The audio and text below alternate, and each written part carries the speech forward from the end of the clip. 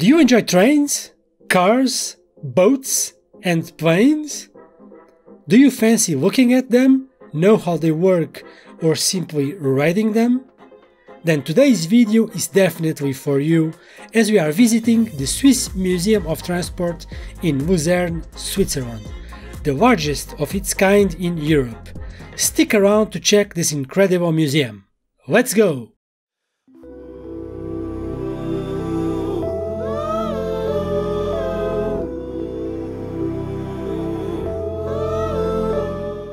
Hello and welcome to Luzern main train station in Switzerland, where we just arrived on this interregio train from Bern. This station opened in 1856, but the current building opened in 1991 after a fire completely destroyed the old station. The concourse of the station was designed by famous architect Santiago Calatrava. As I told you in the introduction, today we're making our way to the Swiss Transport Museum, and for that you just have to get a bus from the station to the Werkerhaus bus stop. Buses number 6, 8 and 24 all stop at the museum, and you can even get there by train with the S3 or the Voralpen Express stopping there.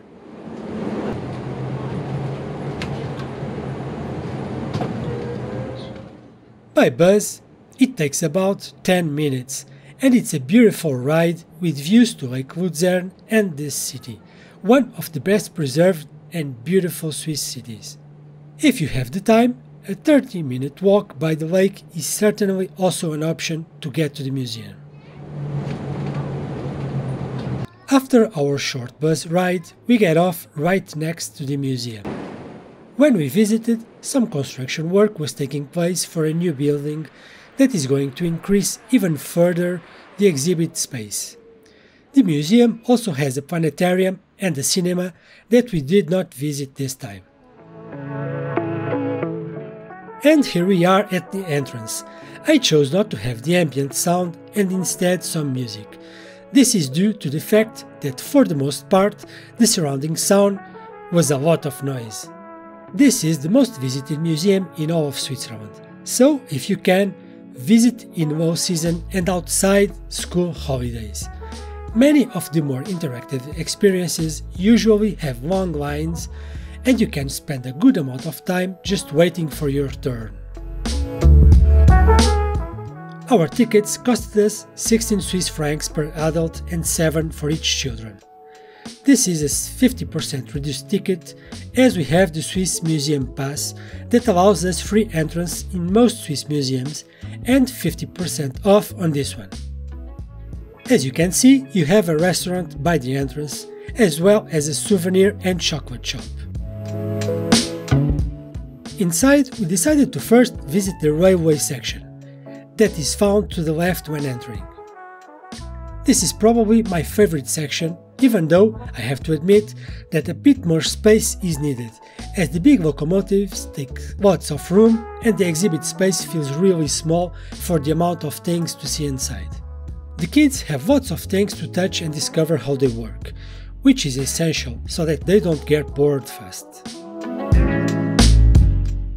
Lots of interesting old rolling stock is displayed here, mainly steam and electric locomotives. The construction of the Gotthard railway tunnel also has a big display here, with machines used in the construction and this interactive wall showing the profile of the tunnel, and you can even experience the temperature of the rock in the middle of the tunnel.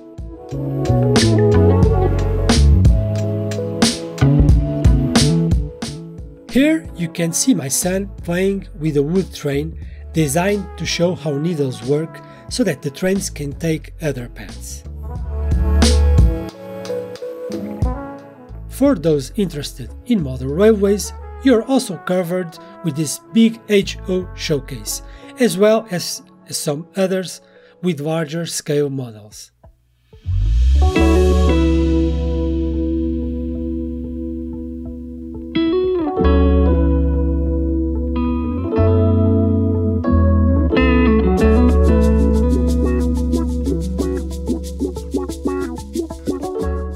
And of course, no railway museum in Switzerland would be complete without one of the most famous locomotives in the world, the SBB BE68, also known as crocodile due to its characteristic shape.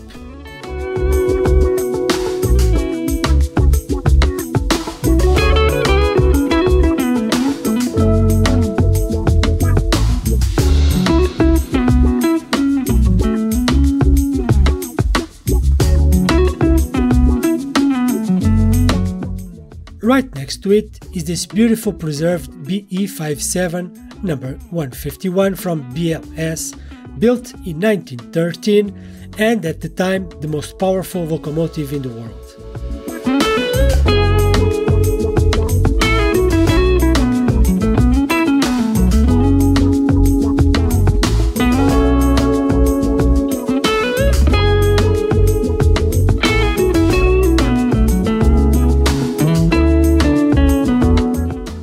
From this high platform, you can see how crowded the space is.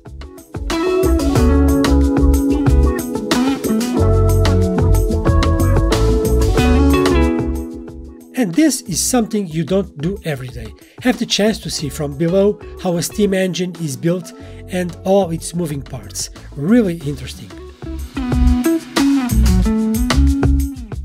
Also here we have some narrow gauge locomotives from RHB. A GE24 from 1913 and next to it a GE66, the smaller sister of the SBB crocodile, also named the Rhaetian crocodile, built in 1921. In one of our last videos we rode on a part of the beautiful RHB network along the Rhine Gorge. If you care to check that video, the link is on the top right corner now. And these are some railroad cars from the Jungfraubahn that used to go up to Europe's highest railway station. A video about that is also linked now on the top right corner of the screen.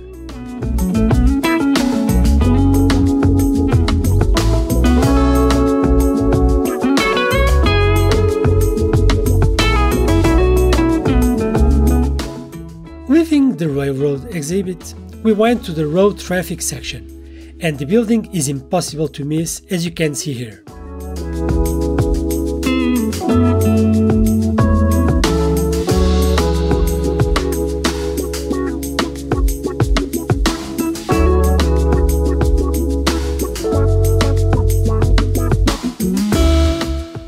Inside you will find everything from all-terrain race cars, bikes, NASCAR cars to Formula 1.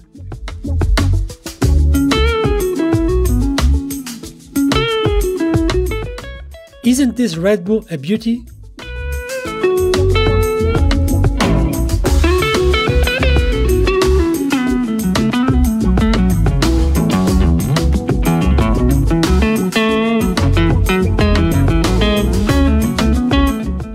Children can even pretend to drive some of them.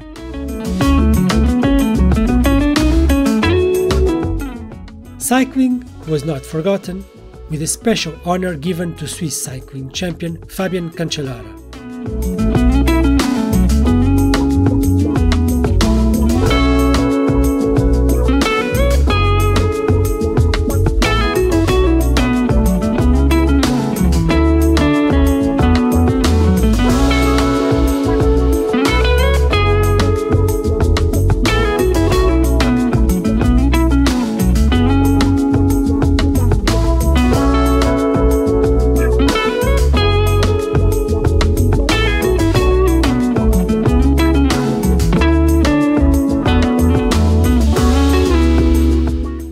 You can even enter a labyrinth of mirrors and desperately try to find your way without making a fool of yourself banging your head on one of them.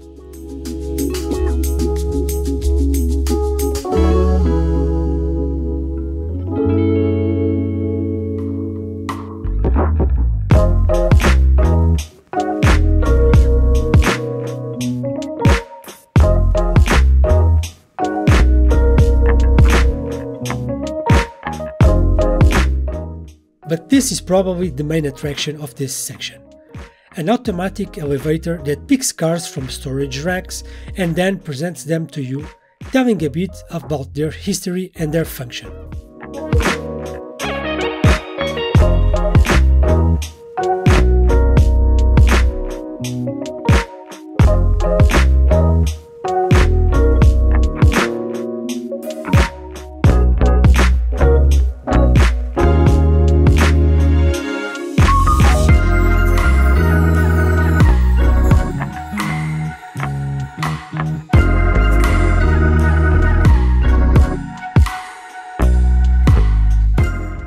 A lot of older cars and prototypes are presented here.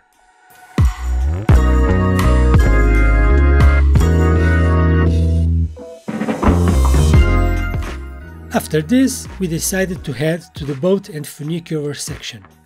And here you can see the mini train that you can ride for free and do a small tour of the outside.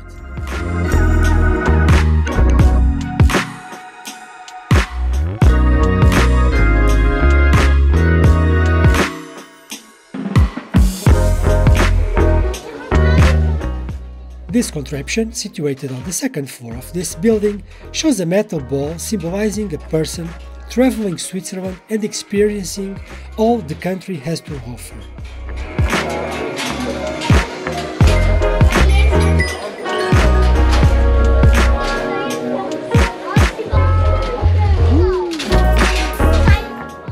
The ball makes its way through the circuit until it reaches home and everything rings and lights.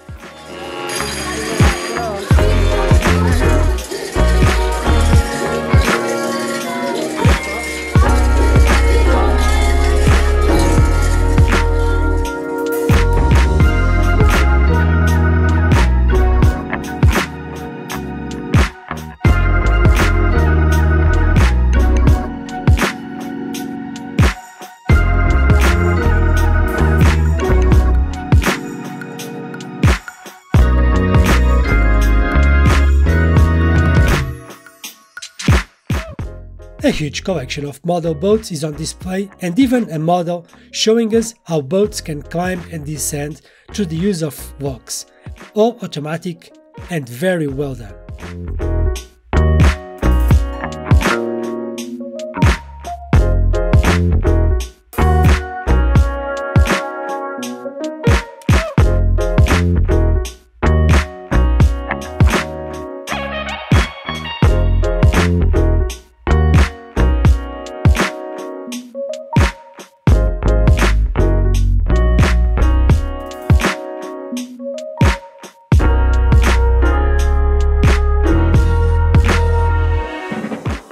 Next on the list, the air and space travel section, where you can see everything from satellites to rockets, helicopters and of course planes.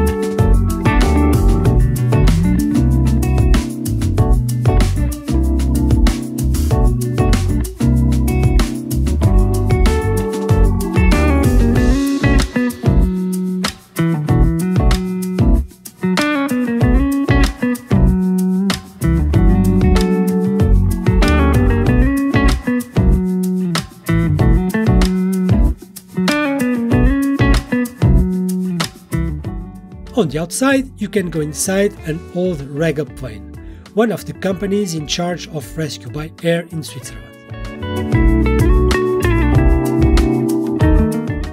This plane served mainly to transport sick and injured people back to Switzerland from abroad, and you can see this in the interior arrangements of the plane.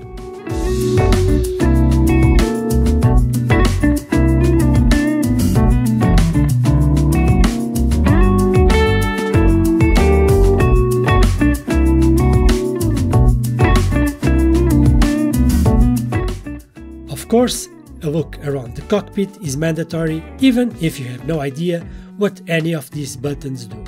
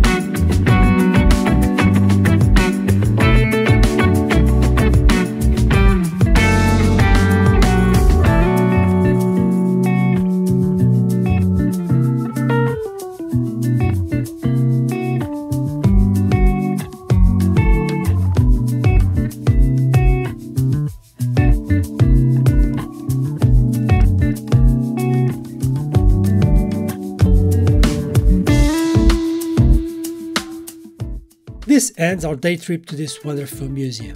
I hope you enjoyed coming with us and checking it out. If you enjoyed this video, please give it a like and subscribe to the channel. It would mean the world to me, and more videos around Switzerland to come in the future.